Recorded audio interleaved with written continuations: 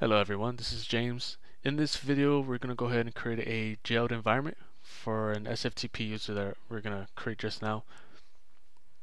Basically we're going to restrict them to a specific directory. So let's go ahead and create a group for that user. And then the directory, let's call it SFTP users chroot. Alrighty. Oh, and let's change the ownership. chroot. Okay, let's add the SFTP user. I'm going to use my name. Make sure the group that user belongs to is the SFTP group. Next, make sure they have no login shell. And let's create a password real quick for them.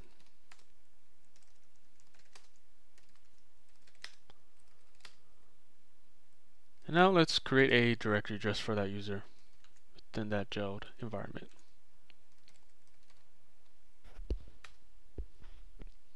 Let's also change the ownership. This time the owner will be the user and then the group will be the SFTP group.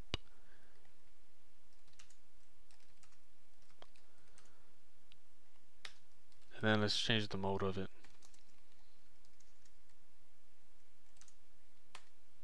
There we go. And this directory, it could be whatever you want to name it.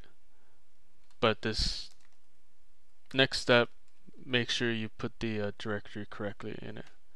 So we're going to go ahead and edit the SSHD config file. This is what you're going to want to put. When you first come in here, you'll just see this, but you're going to have to add all this. Okay. So subsystem SFTP, internal SFTP, the match group. That's the group that you just added. And then the chroot directory, the jailed directory, users chroot, and then force command internal SFTP x11 forwarding, nope, and allow TCP forwarding, nope. That looks good. Let me go ahead and write this out and reload SSH. Okay, let's go ahead and check if this is working. I have another virtual machine on this internal network, so I'm able to SSH as well as FTP in it. And let's go ahead and see if it does work. Let me see. I think this is 4.7. Yeah, the IP address.